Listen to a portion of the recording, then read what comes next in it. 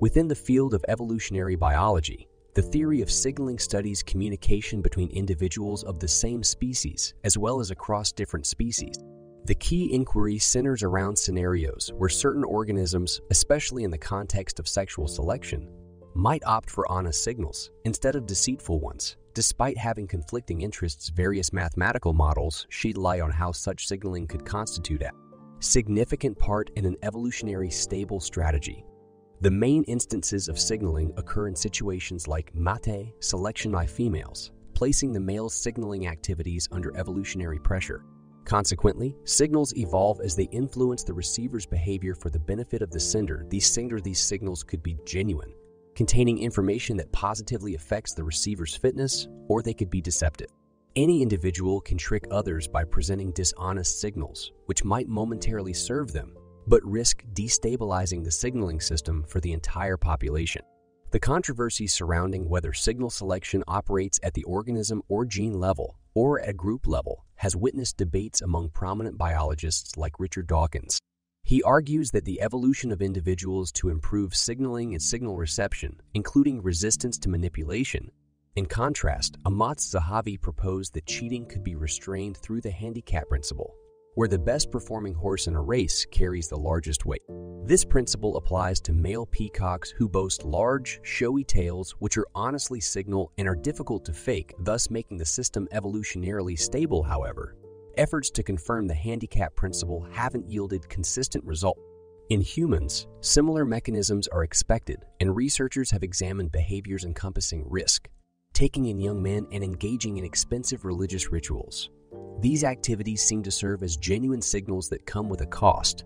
The dynamics of mating partner selection in animals, where traits such as signaling are subject to evolutionary pressure, offers a case in point. For instance, when the male gray tree frog vocalizes a call to attract mates, female's choice leads to the propagation of that specific calling style, indicating that the signal can vary in characteristics such as intensity, variation, repetition rate, etc.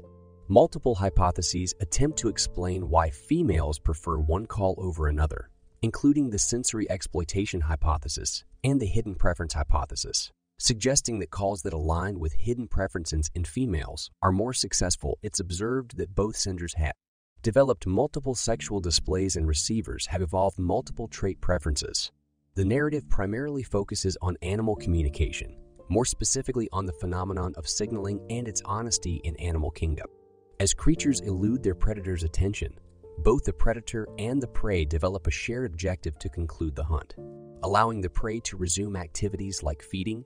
Family ties or kinship also play a critical role in communication, especially amongst relatives within the same species, such as the instance of fledgling birds seeking and vying for food from their parents. The term honest signals, while contentious because it suggests intention in everyday language, is used statistically by biologists. Simply put, if biological communication methods such as alert calls or vibrant tail feathers consistently provide beneficial information to the recipient, it is considered honest. The information being signaled does not need to be entirely accurate, but merely needs to be generally right in order to be beneficial, thereby encouraging behavior that is advantageous on a statistical basis in comparison to conduct absent of signaling. One form of honest signals is seen in the sexual selection within species, where one sex advertises, usually males, their genetic quality, while the other selects, usually females, the highest quality partner. Since this quality is unobservable, the advertising sex evolves a signal, such as the tail of a peacock or colorations in male sticklebacks. These signals must be trustworthy to work, and often depend on environmental conditions. Other honest signals include aposematic warning signals given by hazardous or poisonous creatures such as wasps, pufferfish, and poison dart frogs. These signals honestly represent the creature's toxicity. Thus, the more visually prominent the creature, the more toxic it generally is. Some creatures may evolve to mimic these signals to scare off predators. Bayesian mimicry. However, this results in an evolutionary arms race, with predators learning to discern real signals from fake, unfakeable, honest signals, are reliable and therefore evolutionarily stable, as they cannot be faked without exceeding the benefit they provide. At the core of animal communication systems lies an intriguing conundrum of truth and deception. This is due to both shared and conflicting interests among the animals. For instance, a foraging bird might send a false alarm as a precautionary measure. Although this would be considered as cheating, however, frequent cheating could lead to communication breakdown, thus compromising the survival chances of the group. Fiddler crabs, for example, bluff about their potential for combat. A crab with a regrown, albeit weaker, claw might successfully intimidate another crab with a smaller but stronger claw. Such deceptions are minimal, making it inefficient for the crabs to challenge the integrity of every signal through combat. Richard Dawkins and John Krebs in 1978 proposed a critical view at this aspect of animal behavior. They brought forth the concept of selfish gene, suggesting each species behaves in a way that maximizes its propagation. Contrastingly, they criticized the like of Nicolaus Tinbergen and Desmond Morris, who viewed such actions as being for the good of the species. These deceptive signals could be used within and between species. A classic example of deception between species is mimicry, where one species impersonates another. This could be in the form of certain ants mimicking others, ant mimicry, or males or females of a species aping the patterns and behavior of the opposite sex, as seen in the bluegill sunfish. Drawing parallels from the world of sports, an intriguing model for understanding these signaling systems is Amatz Zahavi's idea of the handicap principle. Football races level out disparities between horses by adding weights to faster ones. Thus, correlations emerge between handicap performance and the handicap level, like in amateur golf, where better players have fewer strokes deducted from their scores. This is akin to animal signaling systems, where deception might play a vital role. But ultimately, the correlations are found between signals and their corresponding quality. The core concept of this narrative demonstrates a relatable form of wisdom that was embodied in Kurt Vonnegut's 1961 dystopian tale, Harrison Bergeron. The unique society presented in this story sustained equality through administering various restrictions to lower inequities in capabilities from observing a ballet dancer. It was apparent that her burdens were far greater than that of others, attesting to her unparalleled strength and elegance. This scenario was interpreted as a depiction of superior peacocks, flaunting their larger tails as a show of their ability to deprioritize certain expenditures in favor of heightened display, aligning with Veblen's concept of conspicuous consumption and ostentatious status symbols as indicators of wealth. Although Zahavi's interpretation initially drew criticism from evolutionary biologists, Nur and Hassan demonstrated the potential equilibrium of a signaling system, setting the levels of survival, reduction trade-offs as described by Zahavi through life history theory in 1984. Later, genetic models indicated this was plausible, and Graffin showed how the handicap-like signaling system, if received lower survival costs from better quality signalers, could maintain stability in 1990. Hamilton proposed a typical yet broadly applicative assumption of parasite-mediated sexual selection in 1982. Suggesting that sexually selected signals reflect good health amidst continuous coevolution of hosts and their parasites. This hypothesis was validated in barn swallows in 1994, wherein the extended tail feathers in males and their lineage led to fewer blood-sucking mites, reinforcing Hamilton's theory. Meanwhile, Lozano's theory on the dual but conflicting roles of carotenoids in immune functionality and signaling indicates that animals able to afford to waste carotenoids on sexual signals are actually compromising their immune system. Testing the handicap principle empirically has been challenging due to unclear understanding of Zahavi's metaphor and Graffin's marginal fitness model, coupled with inconsistent empirical findings, with some studies suggesting that bigger signals carry larger costs, while others suggesting smaller costs. Challenging the claims made, the highlighted model isn't an epitome of wasteful handicap signaling as per Graffin's crucial equations. Those equations largely portray the indispensability of marginal costs and differential marginal cost, but nowhere does Graffin explicate the necessity of a wasteful equilibrium cost or handicap. Instead, Graffin's model is more accurately described as a condition-dependent signaling system, constructed upon a traditional life history balance between survival and reproduction. Many succeeding models have shown honesty in signaling is crucially dependent on the existence of such a condition-dependent trade-off. Notably, the cost of signals for honest individuals at equilibrium can be any value, including zero or even a negative figure. This is due to cheating being deterred by the potential cost of dishonesty, rather than the costs borne by honest individual. Such a potential cost, marginal cost, must outweigh the potential, marginal, benefits cheaters could gain, suggesting that an honest deer or peacock need not be wasteful, but efficient. On the other hand, the potential cheater stands to be less efficient, rather than being a selection for waste as a hobby stated. Signal selection operates under the same mechanism, natural selection, as every other trait in nature.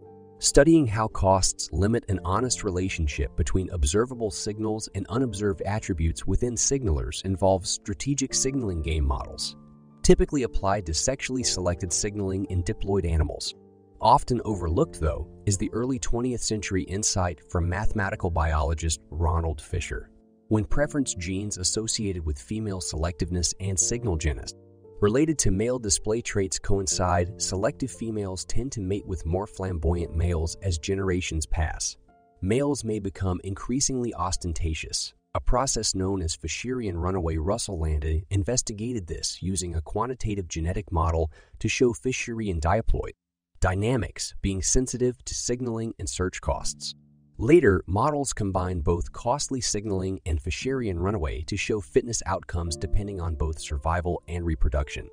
Thus, having sons who are attractive and daughters who are selective can be just as evolutionarily advantageous as having healthy offspring, further proving its adaptive nature.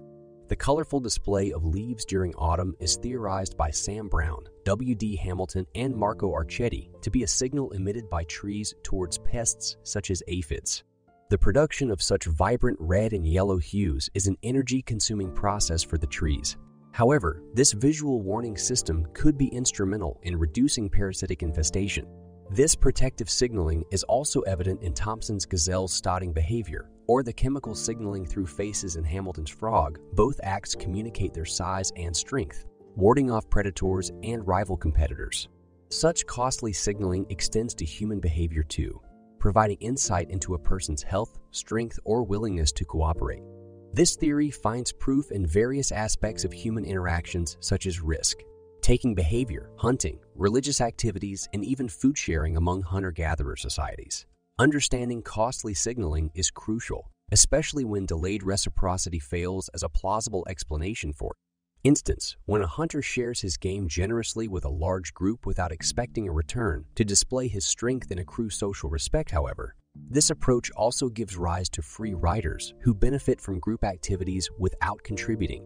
This explains the seemingly wasteful and altruistic behavior among humans, as having a reputable reputation could aid in securing mates and allies. For costly signaling to function effectively, it must adhere to certain criteria. The costs and benefits relative to the signaler's health or strength should differ additionally. The signal should be aimed and apparent to a certain audience, such as prospective mates, allies, or competitors. Only high-quality individuals who can manage the demand costs of signaling assure this honest communication. The narrative suggests that motivations other than energy gains drive men to participate in turtle hunting and spear fishing. Further research indicated that skilled Merriam hunters enjoy superior social and reproductive success compared to their less proficient counterparts. The Tanzanian Hadza community also practices food sharing, likely as a measure to boost reputation. Hunting and sharing meat are unlikely to be aimed at providing for their families or to fuel reciprocal benefits, especially as young, unmarried males often participate. Therefore, these actions are most likely expensive signals of their quality traits, such as excellent vision, strength, knowledge, stamina. Encourage hardworking and fertile women tend to pair up with Hadza hunters. Women who mate with men who possess these traits stand to benefit as their offspring might inherit advantageous traits that improve survival odds. Additionally, high social status offers added benefits. Thus, hunting is a pricey but genuine indicator of phenotypic quality. Frank W. Marlowe's The Hadza Hunter-Gatherers of Tanzania presents data confirming this, drawing from Megan Beasley's documentation of the Kung in the book Women Like Meat. The expensive signaling theory is also demonstrated in the torch fishing practice among the men of Ifaluk Atoll.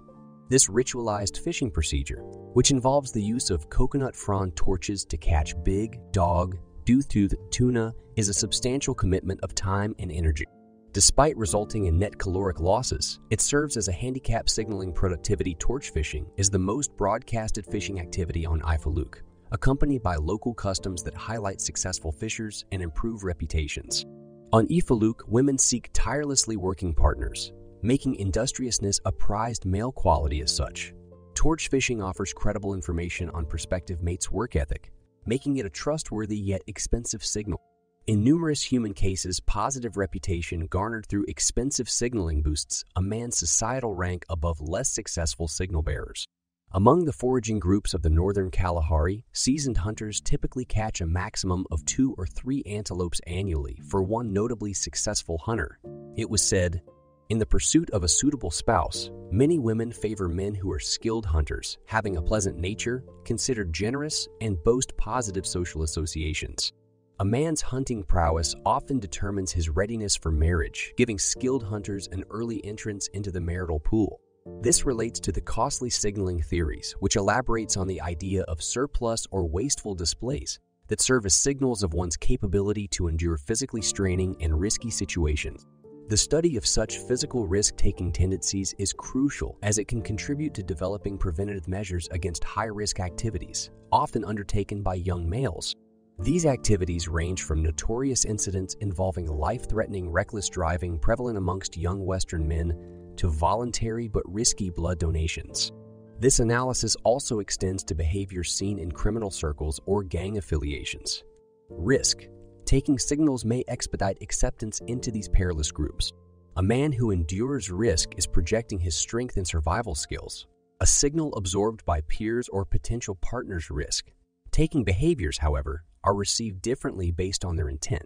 For example, heroic or altruistic risk. Taking tends to be valued more positively than involvement in harmful activities, such as drug use. The appreciation for different types of risk also differs by gender. Males tend to value heroic risk, taking amongst peers but prefer less risky behaviors in their female partners. Conversely, women value risk, taking tendencies in their male partners but not among their female friends. This may be attributed to women being attracted to males who are willing to physically protect them and their offspring, just as men may appreciate risk, taking male allies. Blood donations, while a lesser form of risk-taking, highlight the costly signaling theory. Despite the associated pain and infection risks, blood donors are often perceived as healthy, generous, and capable of handling stressful situations. Similarly, costly religious rituals, although seemingly maladaptive and paradoxical from an evolutionary perspective, may demonstrate intra-group cooperation and loyalty. Such public performances may deter free-riders by demanding high personal investments. Thus, the costly signaling theory can offer explanations for amplified religious behaviors. According to a self-reported survey, higher levels of church strictness directly correlated with increased attendance and contributions. The study suggests that stricter demands and expectations may indeed foster a stronger commitment, hence enticing members to participate more actively and contribute more generously. However, skepticism remains about the value in being part of such demanding religious groups, as members are often expected to make costly sacrifices. Furthermore, critics question the exclusivity of this feature to religion, when other forms of commitment like nationality could play a similar role. They argue that there's no exceptional evolutionary benefit to religion, though it's argued that factors like religious rituals and their systems of reward and punishment could promote increased cooperation within the group. While religion's influence on fitness is yet to be thoroughly explored, there are arguments supporting the health benefits of religion, like extended lifespan, improved health, resilience during tough times, and enhanced psychological well-being, all of which are, however, fiercely debated. Some academics suggest that the development of language could be a result of significant social transformation that unlocked a genetic potential for linguistic creativity that had hitherto been latent. This aligns with the ritual CPS evolution theory, which views rituals as costly yet honest signals that enhance the reliability of language communication.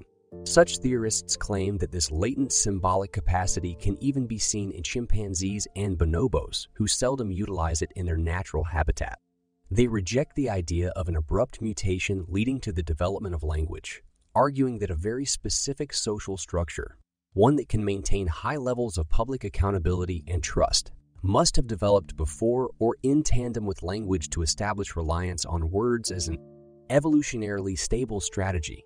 The animistic belief system of early humans, assigning spiritual essence to their surroundings, could also serve as a mechanism to ensure reliability in communication, acting as an intrinsic and instant verification tool.